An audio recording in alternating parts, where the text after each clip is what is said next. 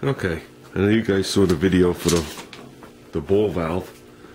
Okay, thanks to some comments, I've learned some very interesting things about these ball valves. Like, let me find the other one. Oh, here it is.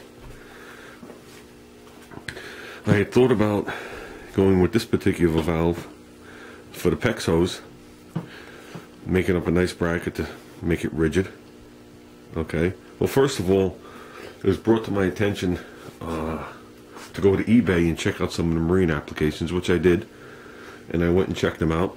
I'm not ruling out the marine valves.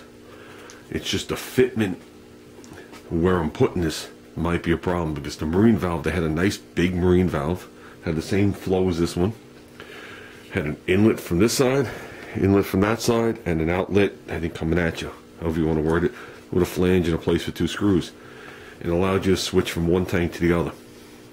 Now, the fitment where I'm putting this, which is in the wheel well, has a little bit of a problem because of my shocks, my friction shocks, move up and down right in that area. So I need something a little more flexible, if you want to word it like that, so I could put it how I want to put it. And originally I have the fuel line coming up on the outside of my, what you would call a frame rail on a unibody car, and then right when it gets to the firewall, it would actually dip under the frame rail, but originally it went under the strut rod bracket, went right through it, then came on the inside of the frame rail, and then went where it had to go. What I was thinking of doing was shortening it before it makes the turn underneath the frame rail. Okay, and that's where I was going to put my shuttle valve, right there. Then the tank coming from the front would be the same thing. It would be hard lined. Then I was going to put a shuttle valve. Then they were going to both come into a wiring, go to the fuel pump, and do whatever they had to do, and I could pick and choose which tank I wanted. And originally I thought about doing this with the PEX type ball valve. Okay, then it was explained to me what all the writing on these valves mean, which I thought was cool, because, you know, I'm into all that technical stuff, being, you know, doing what I do for a living. So any technical jargon you can give me, especially abbreviated, would help me out in this job and any other job I guess I do using one of these valves. And after looking at this valve and the writing on it, which there isn't much of, then this valve, which are actual tapered seats, okay, this one here, I'm trying to read this for the viewfinder, so bear with me. It says 600 WOG 150 WSP, and what I was told is that's 600 pounds of bursting pressure for water, oil, and gas, and there was 150 pounds. Oh, forgot. Something to do with steam. I don't know if that was water steam pressure, rated at 450 degrees. I hope I got that part right, because I'm really not concerned about that. But I'm pretty sure that's what it was. I'm pretty sure that's exactly what it was. Of anything above 450 degrees, there is a Teflon seat. What you have is you have the ball in the center. I thought it was the ball encapsulated in Teflon, you know, when inserted in there, and when it turned, it sat in a hole like a ball inside of a ball of Teflon. But what it is if this is the ball valve and there's the opening for it to flow through, it's just a Teflon ring that has a little tension on it right there, and then it seals like this, and it rides brass on brass.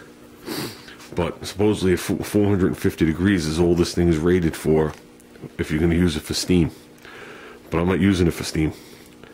I'm planning on using this for gasoline. So I don't know if you guys saw, but Novafish 63 has been using these for a couple of years. I even forgot, I don't know how I forgot, that all 3 of his sons are involved with HVAC, and I'm assuming that it has plumbing attached to it. I don't even know why I didn't think of that. I should have known that. But like I said, between the information I got from him, the other information I got, which was, if I'm remembering correctly, between yesterday and today, my head is a little fuzzy, it was from Terry. And I forgot the other person, I apologize. A lot's happened this morning. This is the type of valve I'm going to go with, and the way I'm going to do it is the way Billy did it is Billy used a valve similar to this. I think his was a little bigger, but the flow in this one is the right size, so that's, if I can get away with the size of this, that'd be fine. They classify this as, I think, a 1/2 inch this one was. Oof, man, I can't see. 1/4 inch. That's what's goofy about plumbing. The size, I don't really know where they get the size from. But if I get away with this size, it'd be fine. What he did was he used this, and then he used AN fittings and braided line and all that other stuff. What I'm going to do is I'm going to go from this right to a flare nut seat. Okay, so there'll be a fitting on either end, and there'll be a tapered seat. Okay, then I plan on taking my fuel line, right, flaring it, you know, putting the nut over it, flaring it, and then just tighten it down in there. Done, just like a brake line.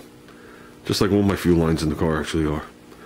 So doing that on either side, and then after it comes out, I can continue running it in metal, and then a little bit of rubber at the end. Okay, and the fuel filter is going to be, I'm going to leave the fuel filter that I have for this in the back of the car, and then the one in the front I'll sneak somewhere. I guess that sounded right. So I think this is what I'm going to go with. I don't really like the size of the handle, so there might be some modifications done to that handle. Maybe a little straightening, straighten out this bend a little bit, maybe shorten it down to like there. I don't know, maybe retool dip it. So I don't know, I got to see when I get it in there. But by doing that, I should be able to rigidly mount these things too, because of the lines. So I'll probably come up with something else. I was looking at different designs to mount this thing rigid. I was thinking of, like I said, these are just ideas I'm rolling around. When I get into this project, trust me, my brain will be in it 100%, and I'll come up with a lot of ideas and then pick the best. Right now I'm still into the bodywork, but I looked at one of these roll bar gussets. Putting the roll bar gusset right where it screws in, there and there, and if you see, I'm spaced away, one on each side, and a nice little plate made fancy, and I could screw it in with 4 screws. I figured that would look trick, but I didn't have one of these. That don't mean I can't buy one, but you know, I'm too cheap for that. Like I said, I'll decide as I go along, but to me, as long as I have a rough idea in my mind, then I have no problems going into the next phase when it comes along. So I think that's what we're going to go with. We're not going to use the ones for the pecs. And I didn't get back to that. The one for the pecs has none of that writing on it. It has WLF. I don't know if that means water, and I don't know what the LF means for long fingers. So this just has a bursting pressure of 400 psi, and it says 1/2 inch, even though the inside diameter of this one matches the inside diameter of that one. So this doesn't say anything about oil and gas. And I know oil and gasoline are 2 different things, but some of the properties are similar. You know, they are petroleum based. So I'm hoping because they're rated for one, the gasoline won't melt the seat of the other. And I know Cigar Captain had mentioned gas additives eating stuff away. A lot of gas additives eat stuff away because it has alcohol in it of some sort. And I don't plan on running any gas additives. The front tank will have my Cam2. The back will just have my, which I used to use, blended Cam2 and high test to make it a little more affordable to drive the car. So, and that's it. That's my update for today. Got the hitch done, got this done. Starting to feel a little better. Swept the front of the garage at least. Place looks like a hole. Place was closed today. I wanted to get the glazing putty to, you know, to move on to this next step. So I didn't even bother with the fender. Plus it'll give me a couple extra days to finish with the mucus machine I got going on in the back of my throat. And well, I guess that's it, guys. Happy New Year, and hopefully next year is better than this last year for all of us. So even if you had a good year, hopefully it's a little better.